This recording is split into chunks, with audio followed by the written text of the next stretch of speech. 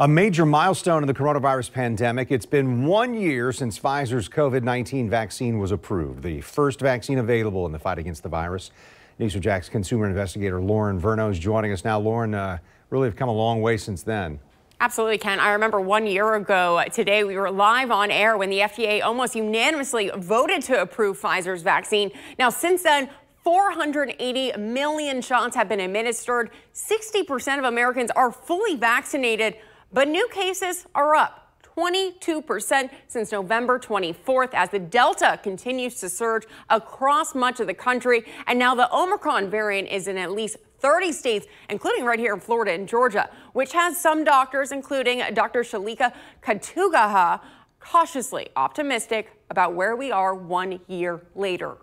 I feel like we've come an extraordinarily long way. That said, we have a long way to go as well. So how did we get here? Well, on December 11th of 2020, the FDA authorized Pfizer-BioNTech's COVID-19 vaccine for individuals 16 and older. Then 3 days later, December 14th of 2020, UF Health CEO, he gets the first COVID-19 vaccine in Jacksonville. Then on December 18th, the FDA authorized Moderna's COVID-19 vaccine for individuals 18 and older. Then we're going to move on to February 21st, 2021, a sombering milestone. 500,000 Americans died from COVID-19. Then February 27th, 2021, the FDA authorized Johnson & Johnson's COVID-19. Then we're going to move to March. On March 13th, 2021, U.S. surpasses 100 million vaccinations administered, a major milestone.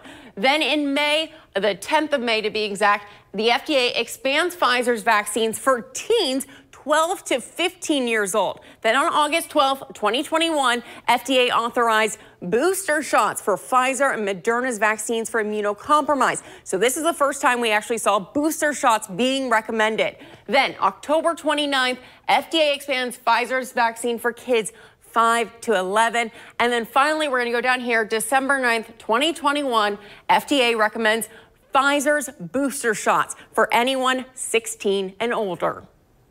Has it just been remarkable to watch how much has been done in a year?